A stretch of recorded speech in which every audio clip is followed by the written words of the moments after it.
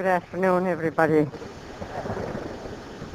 And it's great to be here. It's great to be here with so many people who have come to celebrate their appreciation and their love and gratitude to the Lord himself for his great love and mercy to us.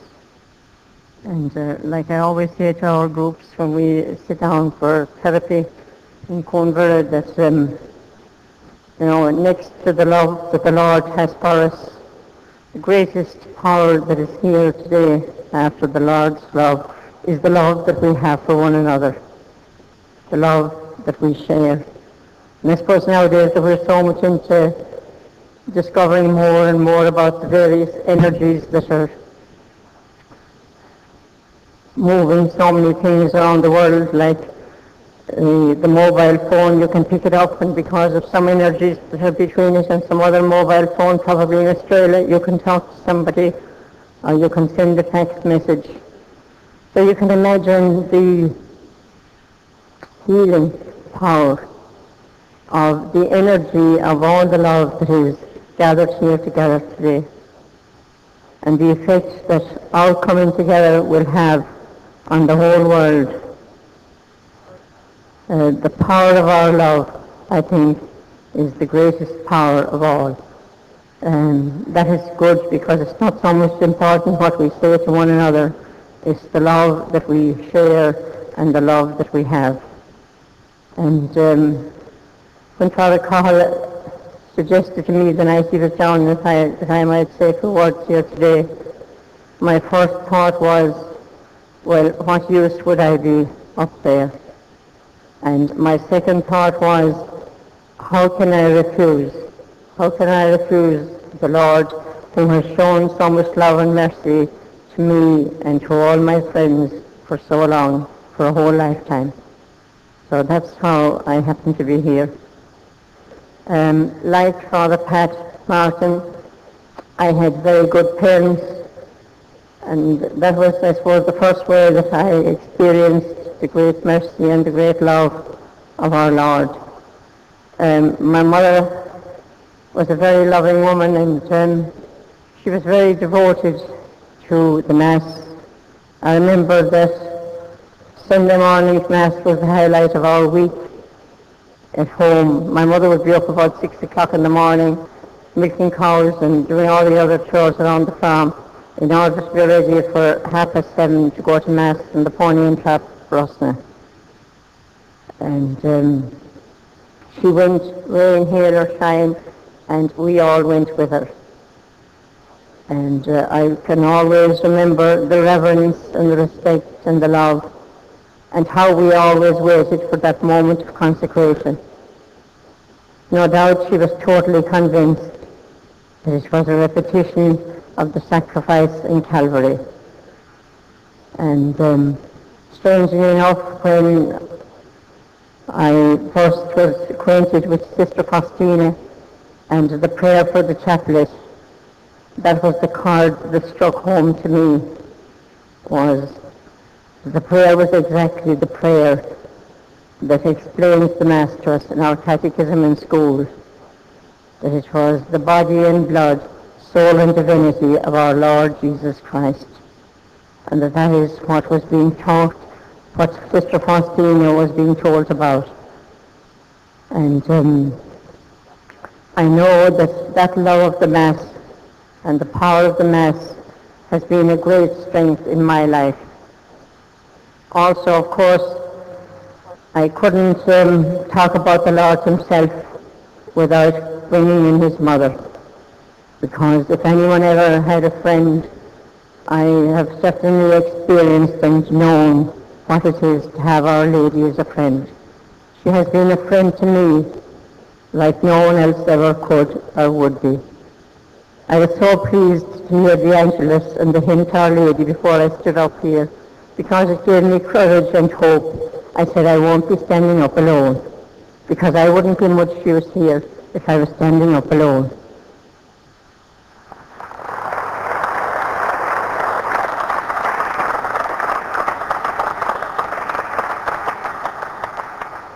My mother was very devoted to the rosary, and the family rosary was said every night.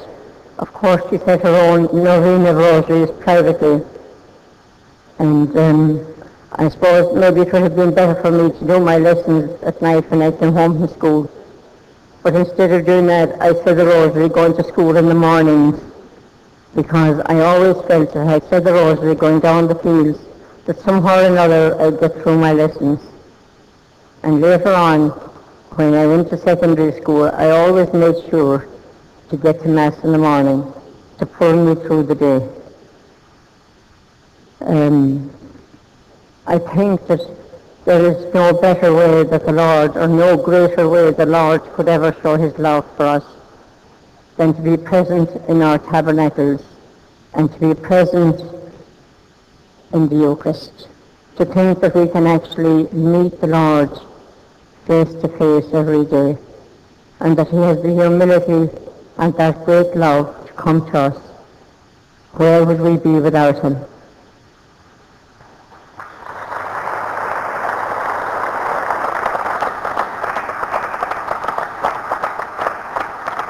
A friend of mine told me this story some time ago. He said that a friend of his was visiting the convent in Beaumont here in Dublin, and he came across two elderly sisters, and they were sitting in a room praying. And he stopped for a moment and he said to them how necessary their prayers were today, especially the way things were going in so many areas in the city. And after a while, one of the sisters said, "People have forgotten about the mystical Christ." He said he was so impressed by what she said because he felt that she had summed up what has actually happened in our country. And living in Coomberra, particularly at this time when I work in the unit with people who are addicted to drugs, and when I see the devastation, the heartbreak, the misery, the pain, the anguish that is caused by drug addiction and addiction to alcohol, I am convinced that there was a lot in what that nun said. It's unbelievable. And Gerard, in his talk, explained to us what he suffered as a result of alcoholism. Well, day after day, night after night, I see the ravages and the pain and the stress and the worry. Because people today are searching for something, they're searching for God, but they're all searching in the wrong places. They're like the man who lost his car keys, and he went looking for them under the lamppost. So his friend came along and he said, "Pat, are you looking for something?" "Oh, I am," he said, "I lost my car keys." So Jack looked around with him for a while, for 3 or 4 minutes, and he said, "They're not here, Pat. Where did you lose them?" And Pat said, "I lost them," he said, 200 or 300 yards up the road. And he said, "Why are you looking for them here?" "Oh," he said, "there's more light here."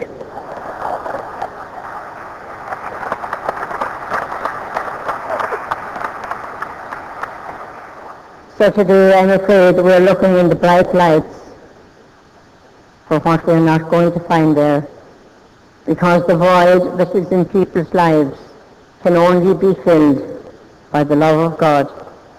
And St. Augustine found that out many, many years ago when he said, after trying it all out, he did too, wine, women and song in his own time. But he said when he eventually found God, "Thou hast made us for thyself, O Lord, and our hearts are ever restless until we find our rest in you." And that surely describes the lives of all of us who are addicted in any way. And I suppose most of us are addicted in some way. Addictions are as varied and as numerous as the people are.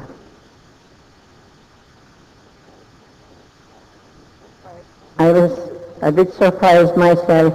We have an oratory in the drug unit, a little oratory, and I invited the lads who are there doing the program to visit the Blessed Sacrament. Now they're all in their late teens or early 20s, And they said, maybe, sister, you would explain to us, what does that mean? They had no idea. And on Sunday, when I said I was going over for the exposition of the Blessed Sacrament, they said, can you tell us what that's about? Likewise, about the Mass. They had no understanding that at Mass we have the sacrifice of the body and blood of our Lord Jesus Christ offered on our altars. But the good thing is that the joy that came to them and the heart they took from knowing that the Lord is in the house. Down through the years in our houses, indeed in Athy and in Brewery, we had a big struggle before we got permission to have the Blessed Sacrament. And I can remember many nights in Athy in the early days, and in those days people came from all over Ireland. Many people came from the city of Dublin here. And many of them, not alone were they suffering from addiction, but they were very disturbed, very troubled. And in the early days, I often found myself there on my own, more or less. But when we got the Blessed Sacrament in the house, I never felt alone again. And every night, I made sure before I went to bed, at whatever time in the morning I was going to bed, that I left the chapel door open and the light on. Not that the Lord needed the light on or the chapel door open, but we needed to know that we had somebody else looking after us. They certainly needed to know that there was someone else around besides me. I remember a nurse came, and he came to do night duty. And after about 2 months, one morning before I got out of bed, he actually came into my room because he said it was so hard to track me down during the day. He nailed me while I couldn't stay in the bed. So he said, there's something I want to say to you. He said, when I came here and was going on night duty, you said to me to do the best I could, but not to be worried, because Our Lady would look after us.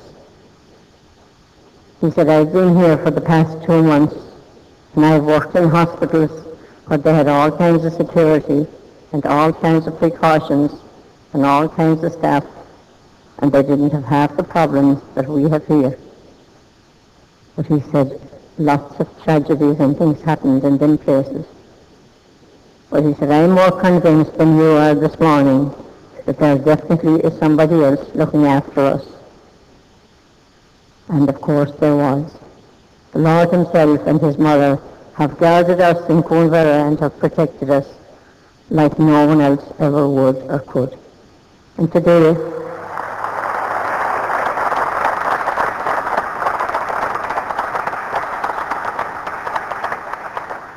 in our houses there are 450 to 500 people suffering from addictions, various kinds. And all of them are being helped, and all of them are discovering the beauty, the goodness, the giftedness. They're all discovering their own uniqueness, and all discovering what it is like to be made in the image and likeness of God himself. They're all fed and housed and looked after, and definitely it's not by me, it has to be by the Lord and his mother. So we have every reason to be grateful. We have every reason to talk about the divine mercy. We have every reason to be happy that we are not on our own. All of these people have done so much for me by their love and their support. Coonvera is run as a family, and all of us are members of that family. I can remember one night, long time ago, one man was very, very disturbed. He was so disturbed that the other people in the house said, well, they couldn't go to sleep, or they couldn't go to bed if I kept him. I knew he had no place to go. So I said, well, you can go to bed, I'll stay up, and I'll mind Tom. And one of the lads decided to stay up with me. So after about an hour or so, when all the others were asleep, Eddie, who had stayed up with us, said, we'll go down to my room, he said, and sit down. So the three of us went down and we sat on the bed. And Tom, who was very disturbed, was talking non-stop. And Eddie was listening to him. So was I for a while. But I was very tired because I hadn't been in bed the night before. And I decided I'd lie down in the bed and let them talk away. So I closed my eyes, and I had only closed a few minutes when they observed that I wasn't saying anything. And they said to one another, she's gone to sleep. So after a few minutes, one of them said, we'll go up, we'll leave her there, we'll go up to the kitchen. So Eddie went out the door first, and then Tom stood up. He turned on the light, turned off the light, went outside the door, and I heard him talking to himself. He came back in, turned on the light, and I was peeping out from under my eyelids. And he said, I'd better stay, he said, with our sister, in case some maniac comes the way.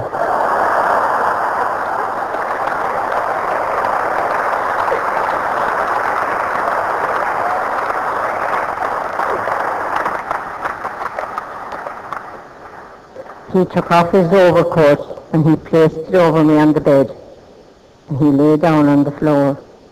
I fell asleep, and when I woke at 7 o'clock in the morning, he was still asleep on the floor with nothing over him, and I on the bed with his overcoat.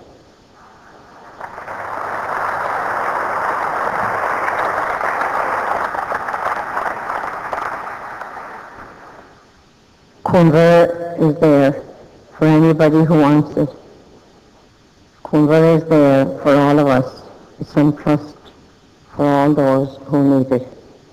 Today, more than ever, I'm sure, there are a lot of people who need Cumber. And I would be saying to any of you out there, who may, like Jared, have suffered at the hands of drug abuse or alcohol, that the people who suffer from this addiction suffer a lot because of the anguish and the pain they cause, and that their hearts are very often breaking because they know they cannot be forgiven, or they will not be forgiven by the people whom they hurt. I think that is their greatest and biggest suffering. And unfortunately, they seem to have the happy net of suffering from tremendous guilt and remorse. Their big problem, as I see it, is their inability to love themselves. And somehow from their childhoods, they have seemed to have brought with them the idea they are not as good as anybody else, that there is something lacking for them. They would rather be in someone else's shoes. One of the best lessons that I learned in the very early days was from a woman whose husband had a very bad drinking problem, and they owned a pub in a little town down the country. He used to get very, very sick. She had 2 young children at the time, and she had to look after the bar. And her husband was upstairs calling her name. He used to say, Mary, Mary, Mary. And she'd be up and down the stairs saying, what can I do for your love? And it was such an unusual scene for me, because I was used to going into houses where there'd be terrible problems and terrible stress and terrible anger. And I said to her one day, Mary, how come you're so patient and so loving with your husband in spite of all you have to do? She too had a drinking problem. And she said to me, well, when we got married, she said, when I used to be falling over tables and chairs, all he ever said to me was, Mary, you'll be all right one day. And she said, the hope he gave me brought me through. and the hope she gave him brought him through, and they have sobered now for many years. Her faith and her trust in him as a result of the faith and trust he had in her. And I know it is very difficult, and I know that unfortunately people drinking alcoholically bring out the worst in all those who care for them. But if you can only have the vision to understand that their worst problem is the hatred, the self-hatred, and the dislike they have for themselves, and how much in need of a word of encouragement they are from you. For those who suffer from drug addiction, and I'm sure there probably are some mothers here today whose sons or daughters may be suffering from it. They need to belong somewhere, and it's hard to give them that feeling. But their biggest need is a need for self-discipline. You know, the worst thing we can do for our children is to spoil them. The worst thing we can do for them is to give them everything they want. If you can pass on to them a little bit of the faith that brought you here, and a little bit of the love that you have discovered from your own life, from the heart of Jesus, that is what they need. That is what creates the healing in Coolborough, the love of the Lord himself and his mother. Thank you.